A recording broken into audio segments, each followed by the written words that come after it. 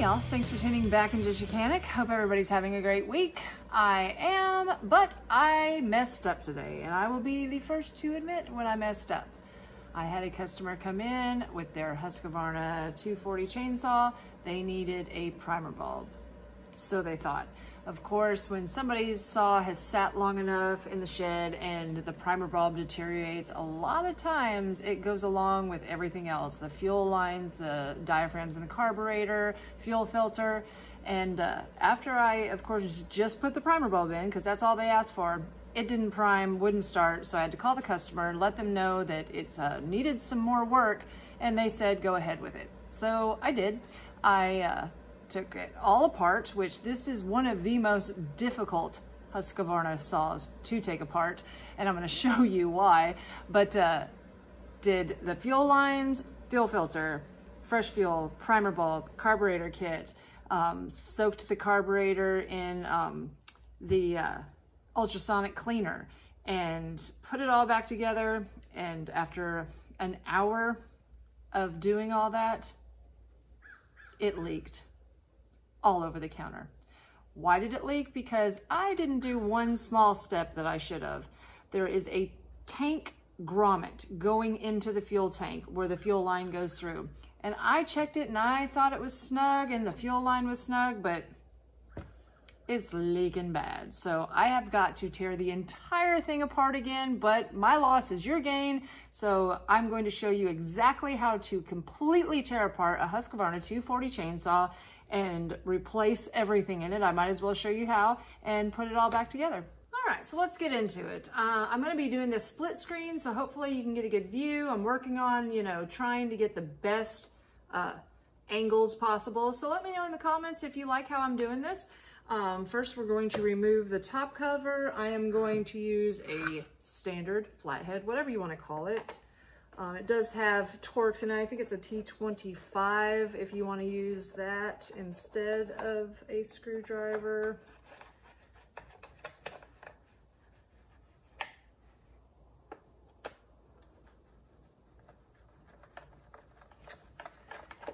And just come off there, a little bit more on that one.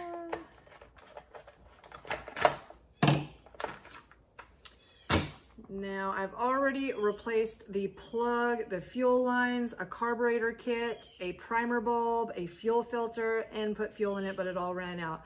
I didn't put the new air filter in yet. The old air filter was disgusting. I mean, that's just compacted with sawdust. I mean, bad. So this is the parts. I like to put all the parts. Here's the old gaskets and diaphragms, the plug. I like to put them all back in a baggie and give them back to the customer. That way they can see what we changed out and know it was worth what they're spending their money on. So we're gonna set that aside. I'm going to remove, there's a screw on the air filter cover part right here. It's just like a little metal piece that holds the air filter in it, and we're going to use our T25 to remove the screw and take out this little piece that holds in the air filter. Next, we are going to loosen the handle, because the only way to get in here, it's really compact up in here, and the only way to get to these screws and the nuts that are holding on the carburetor is to actually loosen everything up. So I am going to first use my T25 to take the screw out of the side of the handle.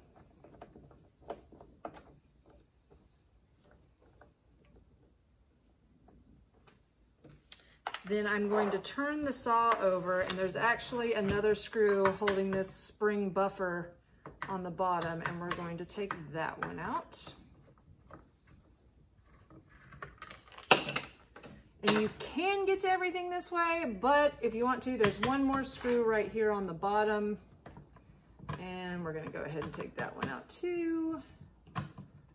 Make it real simple to get to everything, because if you don't, you're prying and you're never gonna get there, so. All right, now that we have the handle loose, the only thing that is still holding the handle to the chainsaw is the throttle lever, so we're not going to want to yank away yet. So the next thing we're going to do, we're going to lift up the side here, and there is a small screw right here, and I believe it's probably either a T20 or a T, let me see if it's a T20. Yeah, it's a T20, and it's a small screw that's going to have to be removed to remove this back cover of the air filter base. So we're going to take that one out.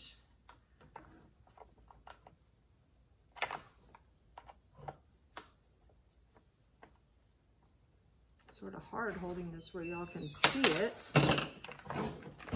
And once that's loose, there's another screw going into the air filter base right here.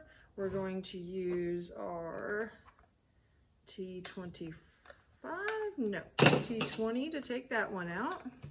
This is a really long screw. Might want to move the handle over to the left side to get to it.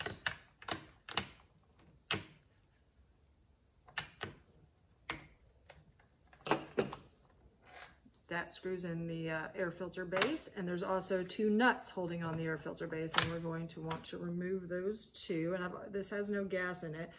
All right, so I'm going to use my 8mm to remove the two nuts in the air filter base. And I don't know if you can see that too good, but there's two nuts right there. And we're just going to take them off. I'm using my multi-tool Wera set. I love it. I will put a link down below if you would like to get yourself one.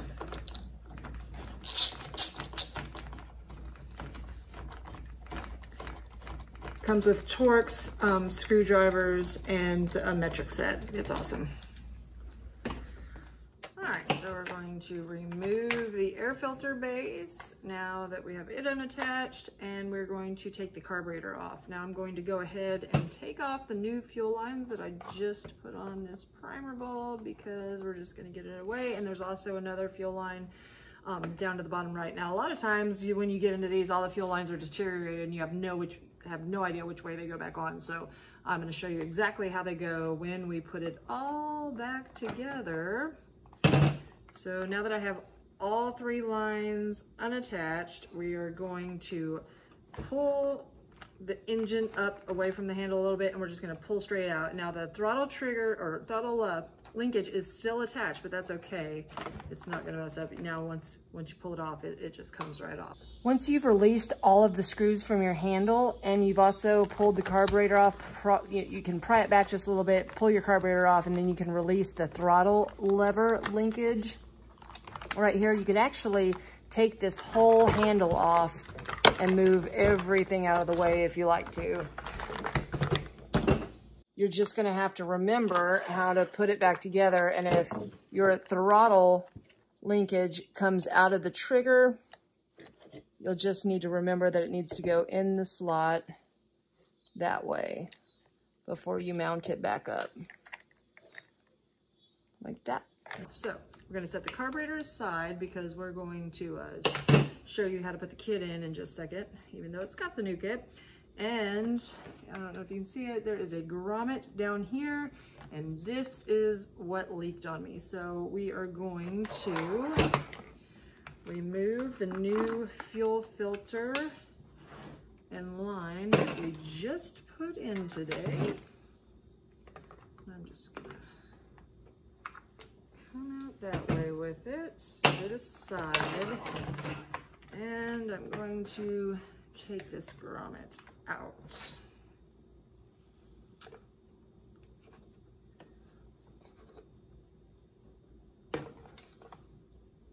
There we go. It's a little hard, and that's probably why it was leaking. And I need to clean this out a little bit so I don't get no gunky down in there. And I get lots of people that comment about cleaning things. Now, I do not actually clean things, blow them off. I mean, when we get done with the units that we work on, they are clean. It's just, I'm not going to clean a saw before I fix it, because a lot of times things can't be fixed in the end, and why would you clean something before you're done fixing it? So now that we've got that cleaned out, I'm going to grab my new grommets. And don't have any grease here, but I think that I'm going to be able to just push it right in with my thumb here, hopefully.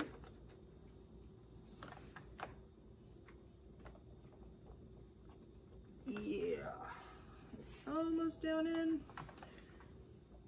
Push a little more.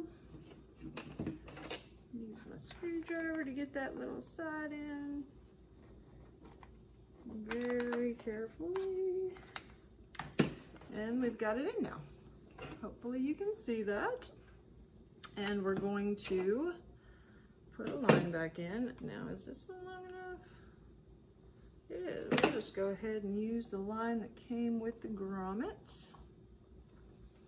And I think I'll be able to just push it back down through without having to cut it sideways. A lot of people use the wire method. I do not do that. It just seems faster to me to use the cutting it sideways method.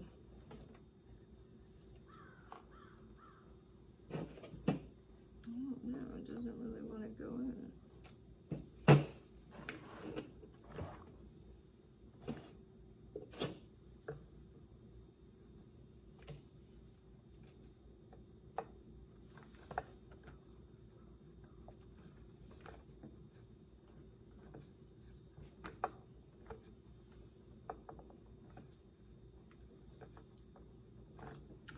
Once you get it down so far, I'm squishing my gasket. We're gonna get that out of the way so we don't mess it up any more than it already is.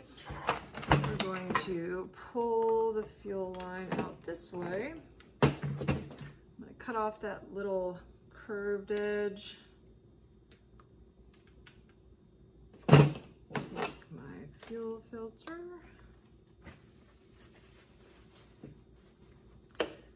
I'm going to stretch out the end of my line by sticking it on the end of the needle nose. I don't have my really tiny needle nose right now that I would normally stretch it with, but if you stretch it out just a little bit, it's so much easier to get your fuel filter back on. Just pops right on just like that. So, lay that, make sure that it's laying in the bottom right side of the tank. That way when you're cutting on your side, fuel still gets to it. We got that in there.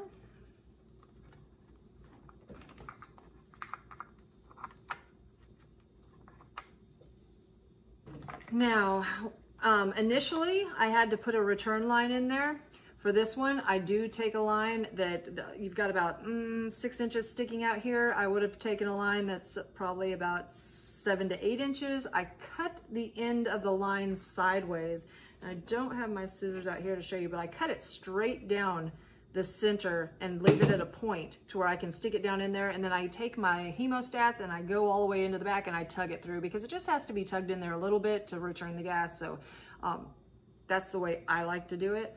So that's where your return line goes, in the bottom right back side over here. And then your fuel filter line comes out of this grommet. We're gonna pull it out just a little bit so it could reach back around to the other side of the carburetor like it's supposed to. Make sure it's still over there. Yeah, it's still hanging on that right side of the tank. That's good. Okay, so we've put in our primer bulb. Now when you do put the primer bulb in, there is a long nipple and a short nipple. Short sucks, long blows. So the long one blows the fuel back into your tank. So the return line will be attached to the long nipple, and the short nipple sucks. So it sucks the fuel through your carburetor, and it will be attached to this side of your carburetor when I put it back together. So also when you put your primer bulb in, it does have a little notch in it that for which way it needs to set. But as you can see on this one, the long nipple is on the top and the short nipple is on the bottom, and then it's got these two push-in prongs that you're gonna just push on through the housing right there. Okay, so let's go ahead and show you the carburetor.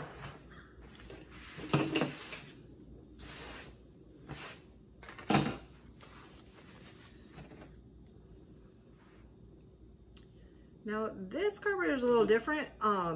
A lot of times you'll have one side you have to take off and a metering side you have to take off. This has it all on the same side. So we are going to grab a screwdriver here and take this side off.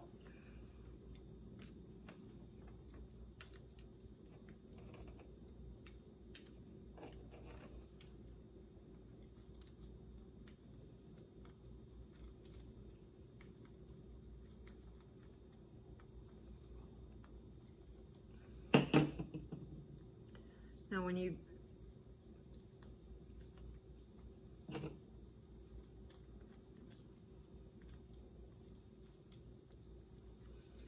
when you get these 4 screws out on this particular one, both of these blocks come off together. And the reason, let me take this metering diaphragm off, is because there's actually a screw that holds these 2 pieces together. This outside part, and this normally would be on the complete other side of the carburetor, but this one's not, so we're going to take this screw out of the center here. And show you this side, the gasket and the diaphragm.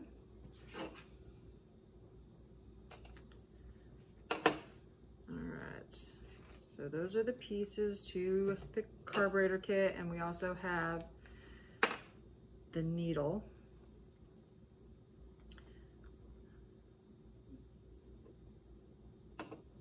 Don't want to lose that little screw. We've got a needle, a little needle lever, our spring. So these are the pieces that came in the carburetor kit. And when you go to put it back in, now you're going to want to clean it. I put mine in the ultrasonic cleaner. You can spray it out with carburetor cleaner if you'd like. A lot of times if you're at home, this does have a splined high and low jets. It's a special tool, and a lot of people don't have it. You can find them online. I will put a link in the description box below so you can find it if you need it. This actual spline tool, it fits all the poulans also, so it comes in really handy for the HUSQVARNAs, the trimmers, chainsaws, and all the poulan and Craftsman stuff. So, all right, so once it's clean and sprayed out, if you got some carburetor cleaner, we're going to put it back together. First thing you're going to do is put your needle back inside.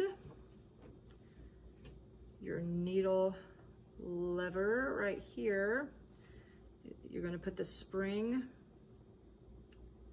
back in its little spot. And the more you do this, the better you'll get. But you're going to want to go in and you're going to do like a swooping action. You're going to go under the needle while you're pushing down on the spring in this little notch area all at the same time. And it is difficult in the beginning, but you'll get it. So you'll come down on it.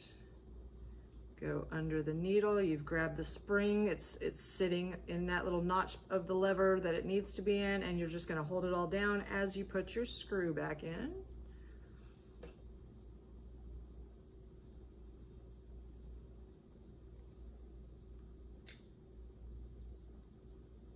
Now you can check your lever, but 99.9% of the time when you get a OEM kit, it is always set perfectly, so you really don't have to mess with it.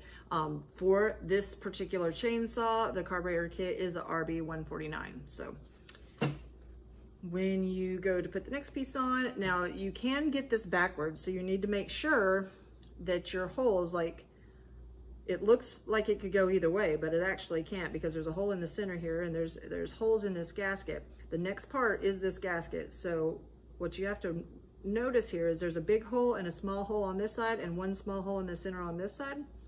So if you put your gasket on correctly, this one small center hole just has the center hole right here, and then you've got this long elongated hole and a circle for this small hole and that one right there. So those go on like that. And then the gasket or the metering diaphragm will go the same way. It's got the one hole on that one side and the multiple holes on this side. So we're just going to set this aside for a second because we're going to put this all back together. Now, you know, this is your bottom base. I always go off this, all these ribbed parts right here, it's easiest to know the gasket always goes against the rib part, even if these are on opposite sides of the carburetor. It's the same deal. So you're going to put the gasket the way it lines up, and usually sometimes there's a little nipple that goes through this gasket so it'll line up right. You're going to put that on first, and you also, it has this arch part here that's easy to tell. Then we're going to put our diaphragm on top of there. And next, see the screen's on this side right here, and we replaced that in the kit also, but I didn't take that back out. And then we're going to put this piece back on. Once you've got that all lined up, and even this part, it will go on that little metal nipple that's sticking up. So if I stick it the right way, it will actually work. Okay, now that I have it all together, I'm going to replace the screw that I took out of the center that was holding it all together.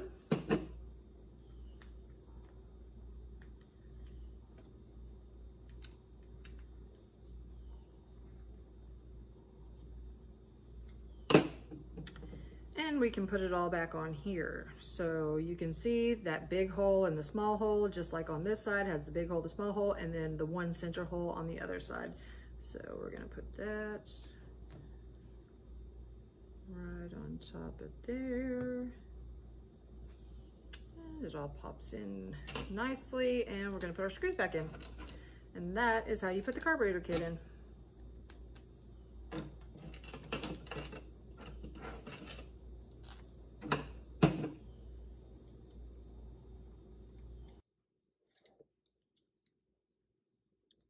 Tighten these down real good.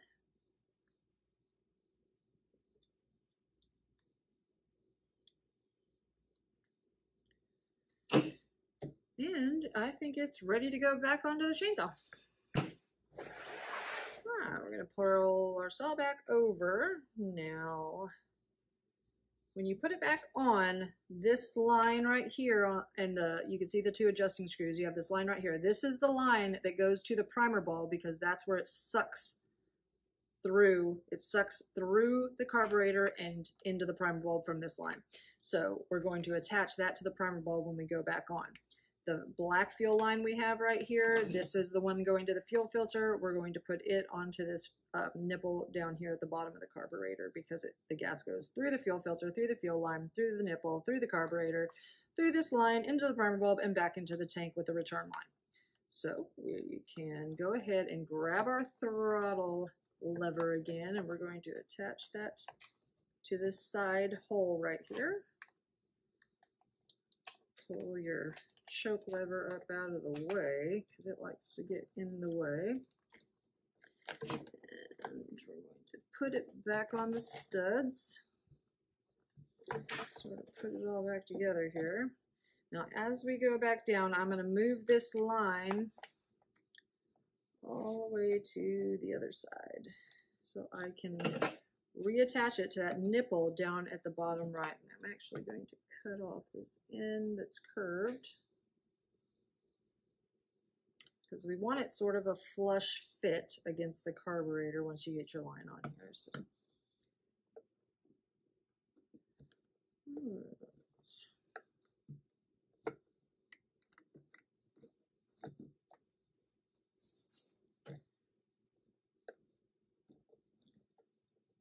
All right, we've got that line on. We're going to return this line coming from the carburetor to the short nipple so it can suck the gas through. Just like that, get that out of the way. This line goes over the top and it goes to the long nipple because it returns the fuel back into the tank. Just like that. So we have all our fuel lines attached. Now we can replace our air filter base. Now when you do, the choke lever goes in this little spot right here underneath the kill switch. So you're going to go down like that.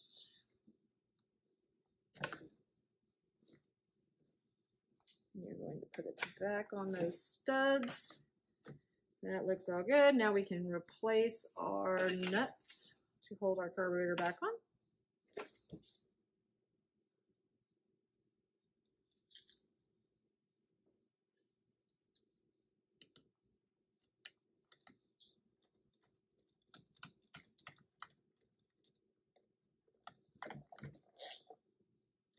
And always be careful when you're dealing with plastic bases and anything that might be plastic on the back. Some of the older Husqvarnas were terrible about having plastic bases that would strip out, and because the screws that would hold the carburetor on were like wood screws. The threads were so thick on them. So this last one, see if I can handle that way.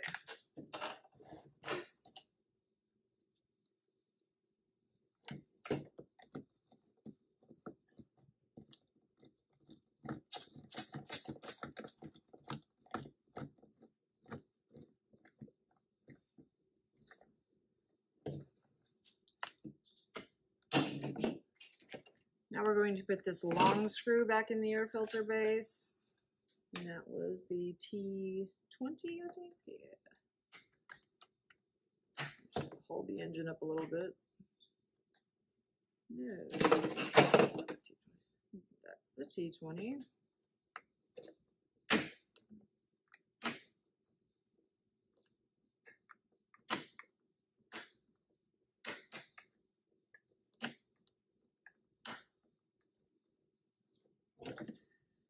Alright, now that we've got the air filter base back on, we have this piece right here. Now the thing you got to watch out is the rubber. It's sort of just like a dust deflector, you know, shield so dust doesn't get up in here. Make sure that it's still in its area because it likes to fall out as you're messing with all this. So there's actually a slot that this plastic base is going to go into. So we're just going to put it in there.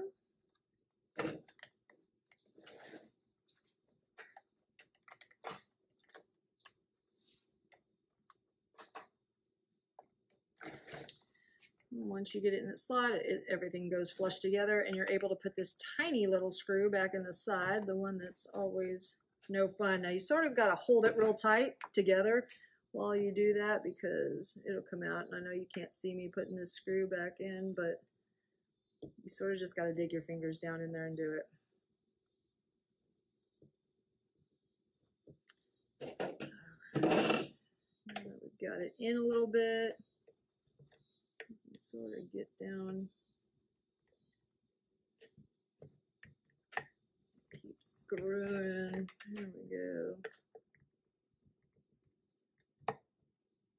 We got that tight, so we got this piece back on. Next thing we do, we can reattach our handle. So let's go turn it on over here.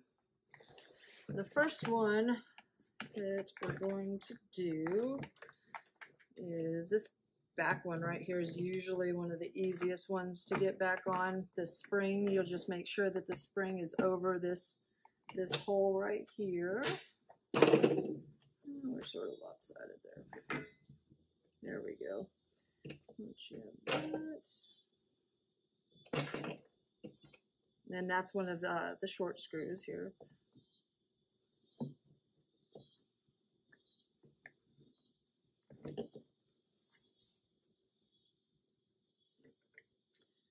You're going to use your T25 to put it back in.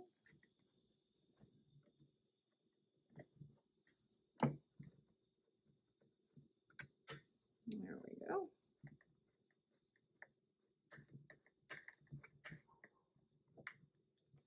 We can replace this one. It's going into that buffer, so I believe that this is one of the long screws.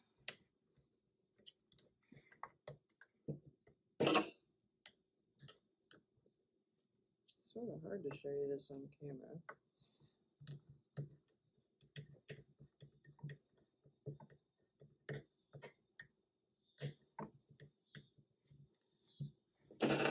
Once we got those tightened down, we're going to get our last one here that goes in the side. It is this long screw right here, T25.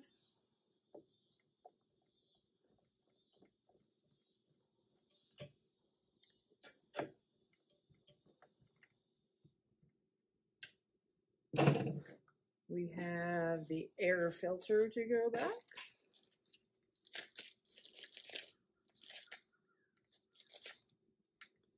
Stick a new air filter up in there.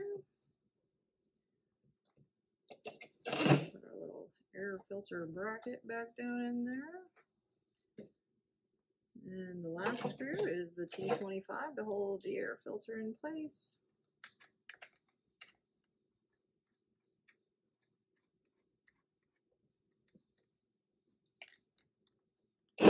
All right, we did it.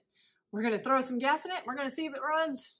All right, so we've done everything we possibly could to this saw. We've put a carburetor kit in, fuel lines, fuel filter, changed the fuel, put an air filter, a plug. Now it's time to see if it's gonna start. I do have my splined adjusting tool and a small flathead for the throttle adjust. If I need it, let's see if it's gonna run. Going to prime it. Put it on choke. And I'm going to count that as a pop off.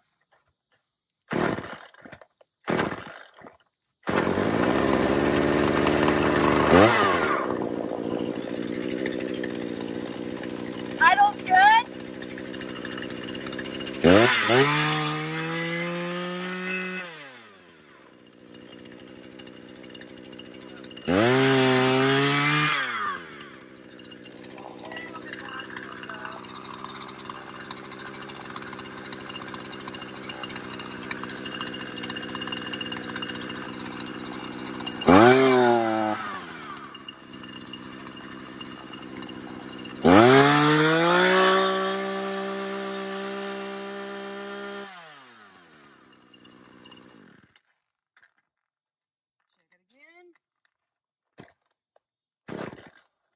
On. We're good to go. Yay! Thanks again so much for tuning back into Chicanic. Hopefully this video saved you time, money, and frustration in the future. If you haven't found us yet on Facebook, find us at facebook.com/Chicanic, or we are now on Instagram at instagram.com/Chicanic, where you will find the real Chicanic, the behind the scenes that does not make it to YouTube. So thanks and have a great day.